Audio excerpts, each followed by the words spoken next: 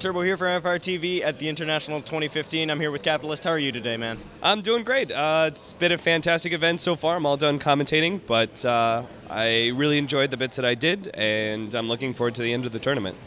Speaking of the end of the tournament, who do you think is going to win it all? We got 3 Chinese teams remaining, 1 American.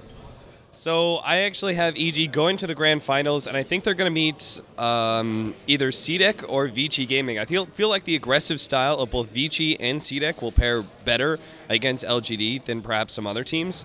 But we'll have to see. I think this matchup, the next matchup between LGD and Vici Gaming will tell us a lot.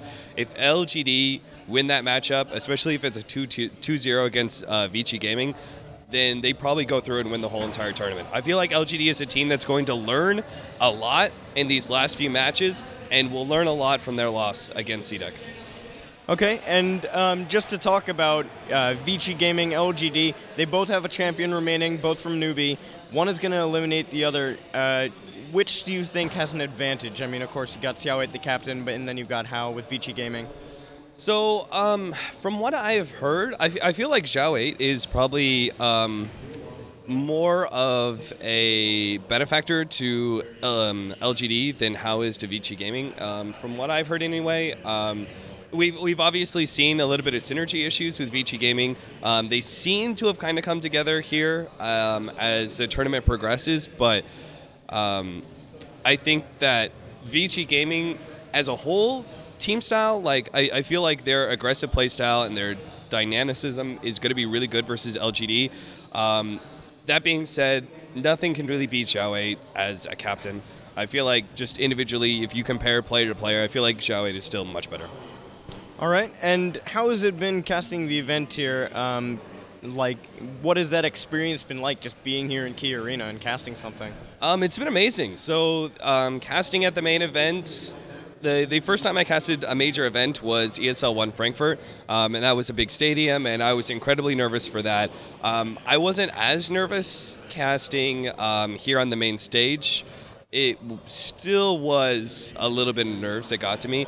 It got to me a little bit on the very first match, my wild card for the international, and then when I got onto the main stage for the very first one, there was a little bit of nerves, but honestly, it was more of just feeling of validation, I guess, that the road that I took, over 2 years ago essentially was, one that essentially paid off, right? I was able to cast a main event TI. That's the dream for every commentator. And, and now this just kind of drives me. I want to come back next year. I want to be casting the main event. I want to be casting as many major tournaments as I can. The majors are going to be coming up. I want to be able to get into that.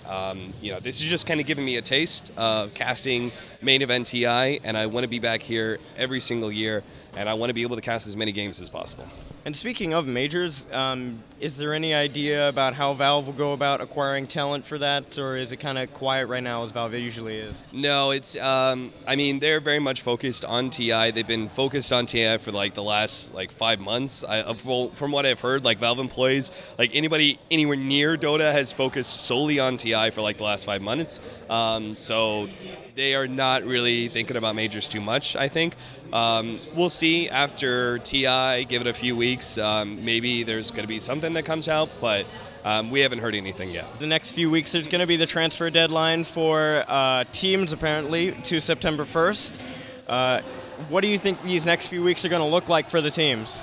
I actually talked about this before. I think that there's a good chance that teams that place very well at TI maybe just ignore the first deadline and essentially just kind of leave open the first season to other people, and maybe just take a good 3-month break. You don't want to burn out, right? TI is still the most important thing, even with the majors. So I think there are still some pro players that are going to take a break, and there's certainly going to be some teams such as I would bet Team Secret, and Cloud9, that after this, and given their results, are going to immediately try and fix things and make new teams and maybe have the drive to try and win that first majors, right out the gate.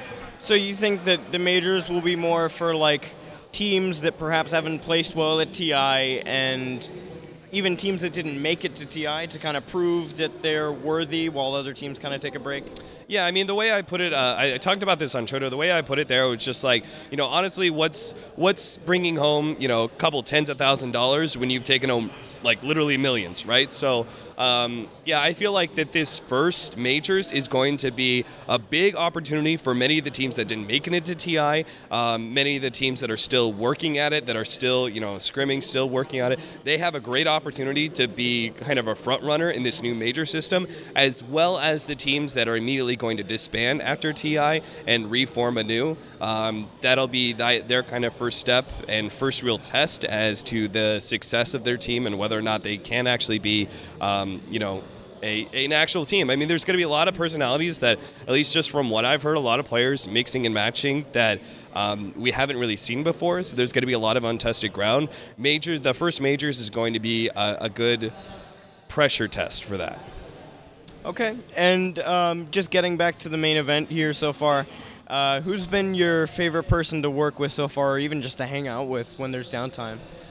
So Blitz, of course, is easily one of my best friends in the world right now, and it's why our casting duo, I think, has so much synergy. So I really enjoyed hanging out with him all of TI, but there's a lot of people here that I don't get to see that are probably more important. I get to see Blitz kind of all the time now that he works with us. So other people like Peering Flax has been a blast to hang out with. It's always good to see Nahaz. I only get to see him at major events. He's been a lot of fun to hang out with. And then there's all the BTS guys. Like, we're never at the same event together, so it's nice to be able to hang out with Coddle Guy, LD, Ziori, guys like that I only see at TIs and the TI hub.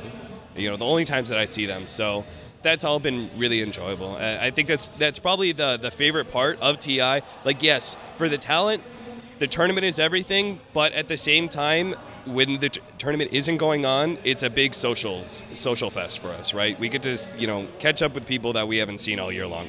So it seems like the whole Dota 2 TI talent pool is kind of like a big family. Yeah, it really is. It's like a big family reunion, essentially.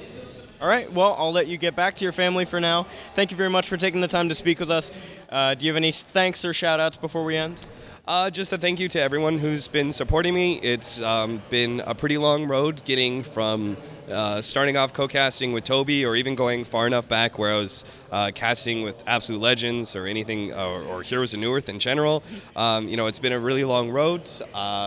Getting here at the main event was definitely one of the biggest goals that I've achieved so far. So big thank you to everyone who's supported me, and of course everyone from Join Dota who's backed me up as well. Toby, Blitz, Jan, my project manager, all those guys. They've been a huge factor in me getting here. All right, and do you have any call-outs? No, I don't really have any call-outs except for maybe Blitz for being probably the most demotivating piece of shit co-caster I could ever get. He actually always flames me like non-stop. So I'm calling him out. If you guys ever see me flame him, it's purely out of self-defense. He always comes at me, so sometimes I have to hit him first. At least he has a lot of Storm games to cast. Yes, he certainly does. All right, thank you very much for speaking with us. I'm Turbo for Team Empire,